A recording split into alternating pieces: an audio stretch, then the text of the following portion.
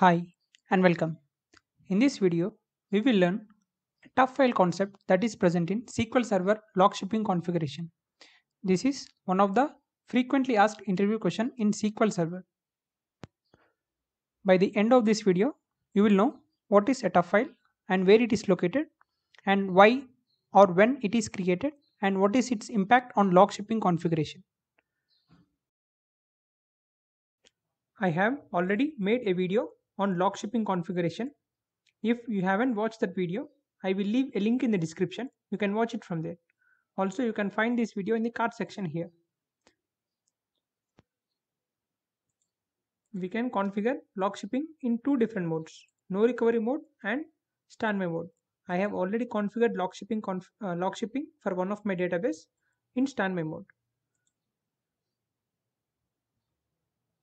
So here you can check the present mode of the database, whether it is in no recovery mode or standby mode.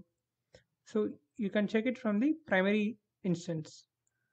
So since the database is in standby mode, it is available for read-only purpose. The user can connect to the secondary database and can read the data. But if we configure log shipping in no recovery mode, the secondary database will be in restoring state and it will not be available for read-only purpose. When we select or when we configure the secondary database in standby mode, the TUF file will be created. Okay. So what is a TUF file? It is a transaction undo file that contains transactions or modifications that are not committed on the source database but were in progress when the transaction log was backed up.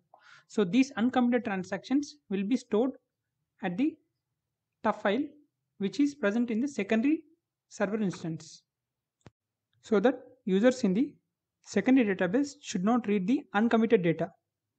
So when another transaction log is restored, SQL Server will fetch the records of the transactions from the transaction undo file and check with the new tlog backup whether the same is committed or not. If it's committed, the transactions will be returned to the disk, else it will be stored in transaction undo file until it gets committed or rolled back. Let us assume we have one server with primary database and another server with secondary database, and we have got two transactions. One is committed transaction and another is uncommitted transaction. We don't know whether this transaction is going to commit or not. So when as a part of log shipping configuration, when a tlog backup is initiated at this stage and restored at the secondary database, then only the committed portion, this will be returned to the secondary database. The uncommitted portion will be stored in a TUF file and it will go and sit in the TUF file and wait for the next tlog backup. So at this stage, if this transaction is rolled back and then a log backup is performed, and before restoring it at the secondary database, SQL Server will fetch the uncommitted transaction from this TUF file and check with this log backup that is going to be restored at the secondary database so that it contains some information about this uncommitted transaction. Since it is being rolled back, this is not going to be written at the secondary database. For suppose if this transaction is committed, then it will go and check with the TUF file. Since this new log backup contains the information of this transaction and this is committed, this will be written to the secondary database. This is how it functions. And it will make sure that no uncommitted transaction is being read by the user in the secondary database. Okay. We have seen when and why is it created. During log shipping configuration at standby mode, the TUF file is created. And location of TUF file is same as the location of your TRN files on the secondary server.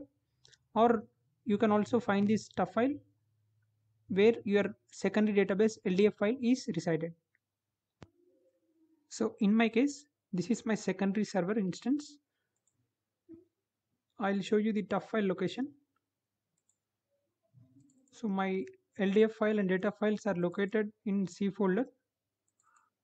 at the default location.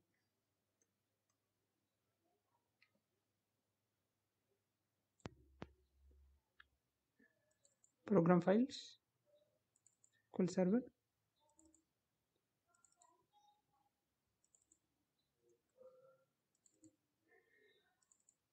So you can see this is my database file and this is my TUF file. Here it is located.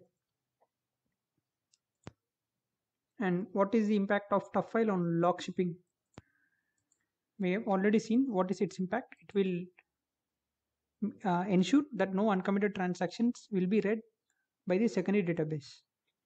And committed data is moved to MDF file and committed transactions is moved to TUF file. If this TUF file is missing, we cannot bring up the secondary database. So you have to maintain a copy of this TUF file when you are doing any migration or some kind of thing. Okay. So there is also another file which is WRK file. We'll see about that in our next video. I hope you have enjoyed this video.